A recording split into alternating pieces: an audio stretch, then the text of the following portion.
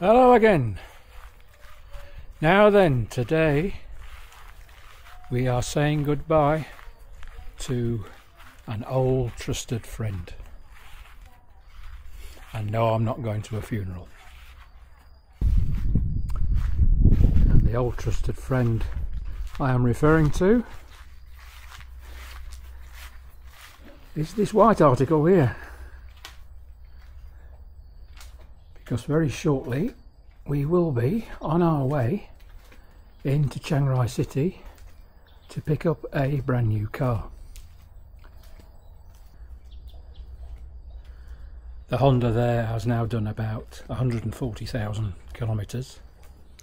Mechanically it is excellent, but a bit like me, it's showing signs of its age. So we thought it's about time we made a change. So I checked my piggy bank and just about got enough money to buy a new car, I think. So we will, as I say, be on our way very shortly into Chiang Rai. And what do you think we've bought? Well, you'll find out soon when we get there. Catch you later.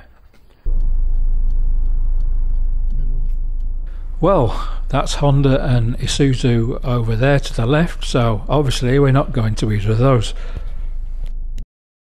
And Toyota over there on the right, so it's not that one either, despite the fact I've previously owned 3 Toyota cars when I was living in England. So is it one of these then? What do you think? Do you think I bought one of these? No. That one's electric.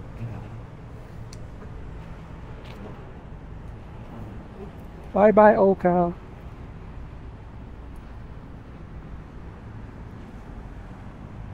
Okay, so now you know it's a Mazda. But which one? You have to wait a bit longer.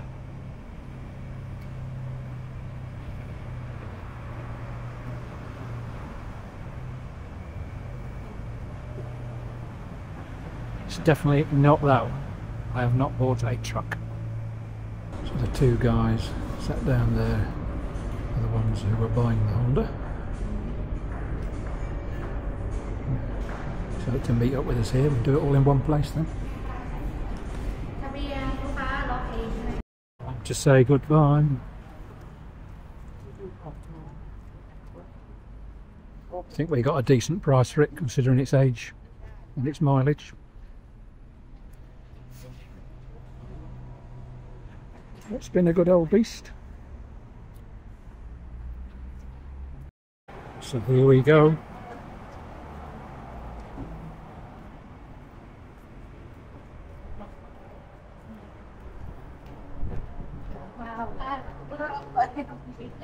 This place is a death trap when it's wet. Slipping all over the place.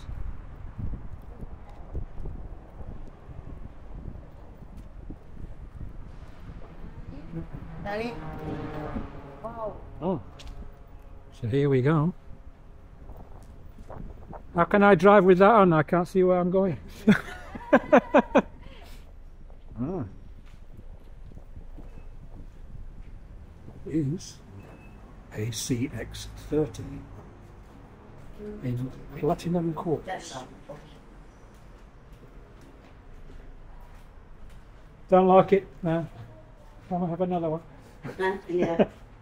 Okay, good, done lock. The red number plates are temporary, and he actually owns them, had them for years. But we have to wait for the Land Transport Office to issue new registration. When I bought my Kawasaki bike, it took about 3 days, but it can take 2, 3, 4 weeks sometimes. So we'll see what Chiang Rai's like. Right, they have a reasonable service place here. Angie's getting in-depth instructions about all the whistles and bells in there.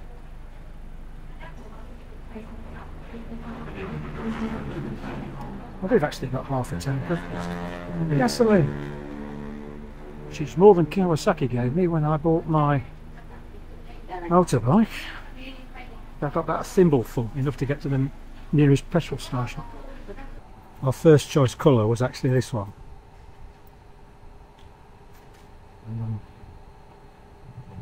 Given my football club loyalties, I'm not a great fan of red normally, but for cars, statistics show that red cars are involved in less accidents than the other colour because of their high visibility. But they didn't have this colour in stock. Plus you have to pay extra.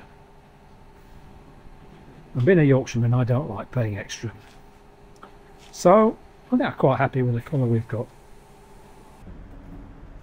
I think Andy's going to be suffering information overload. We've been at it nearly half an hour. She's going to forget most of it. I'm a great believer is you learn things by doing, not by being told what to do. Thais do like to make a big show, very over the top, when they're selling cars, bikes, whatever. So here's a few pictures that they took for us. Not my photography, I hasten to add. And I will make a proper video about the car when I've sorted out what does what. It's all very complicated in there, a bit of learning to do. So I'll see you later in the next video. Thanks for watching.